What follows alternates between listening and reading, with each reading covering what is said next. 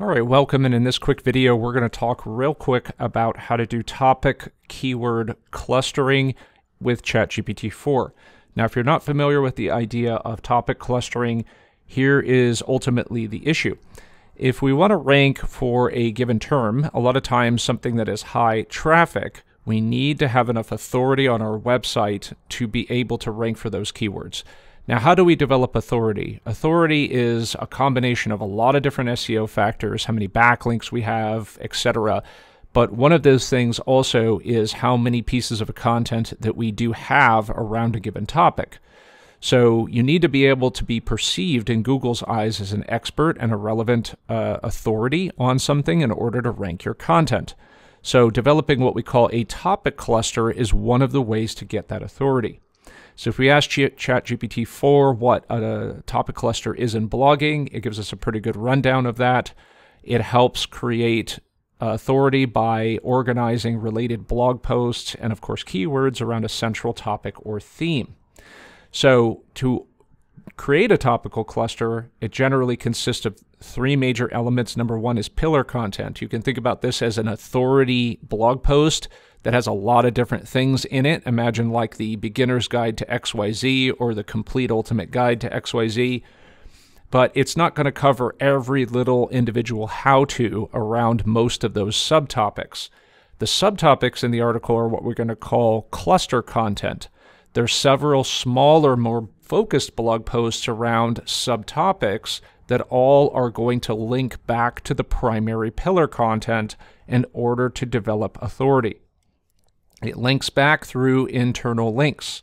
So not only do we want to have pillar content, the primary thing that we're trying to drive the traffic to, but also these individual cluster topics that are internally linked.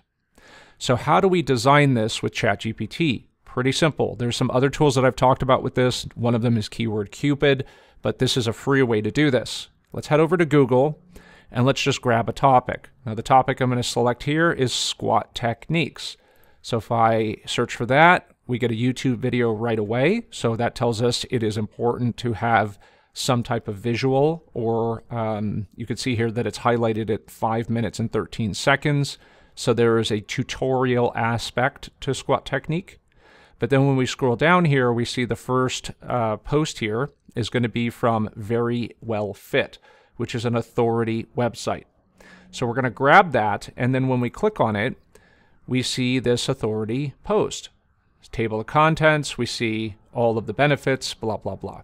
Okay, so we can take this here and we want to find out what this blog post is ranking for. So we're going to go over to a keyword tool. I'm using Ubersuggest. You can use Ahrefs, you can use SEMrush, whatever you choose. So when we stick that URL in here, we're going to see all of the keywords that this blog post is ranking for.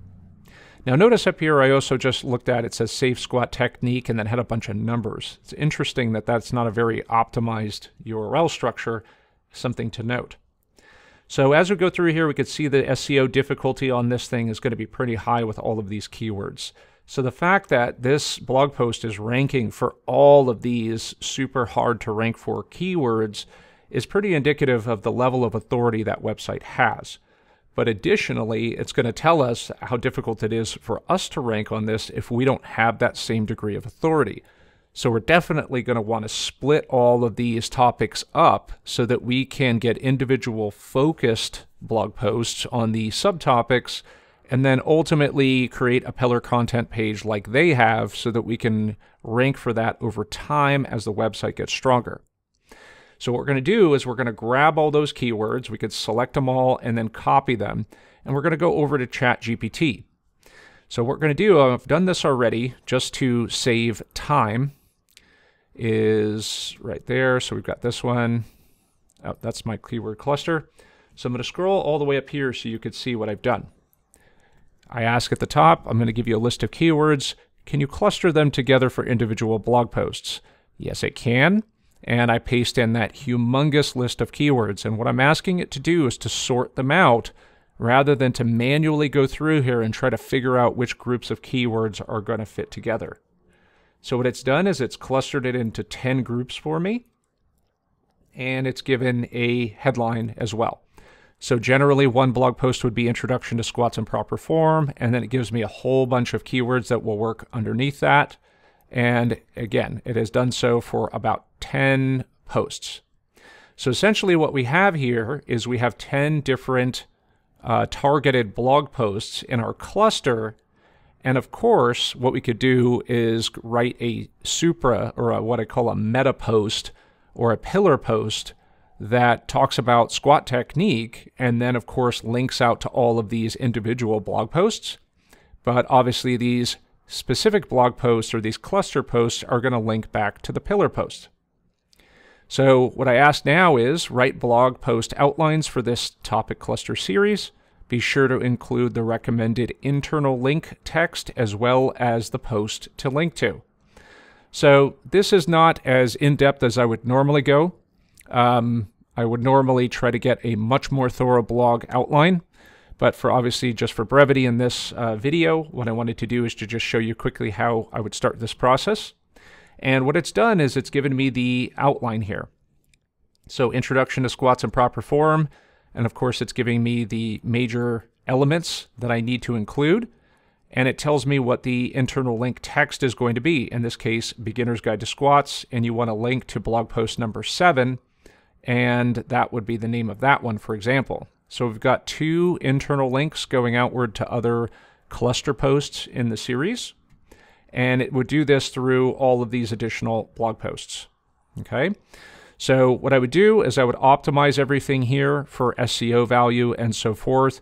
Most of the time I'm going to run these individually through Surfer SEO to further optimize and find out which natural language processing keywords and so forth I would be using for each of these articles and get that score up as high as possible. And oftentimes run this through Zimmwriter to actually write the content. So of course you could find specific videos. I'm not going to go through that here. Otherwise we'll be here for 45 minutes to show you exactly how to do that. So make sure you review those videos. And that way we now have a way to cluster all of our topics together for keywords that we can just find out what other blog posts are ranking for and start to build up some really solid authority on the website and start ranking for a lot of keywords and make some money. So I hope that's helpful, and that quick walkthrough there. If you like this video, please do me a favor, give me a like, comment below, subscribe to the channel, and of course these days you have to hit that little bell to get notified of additional videos that are coming up. So as always, thanks for watching.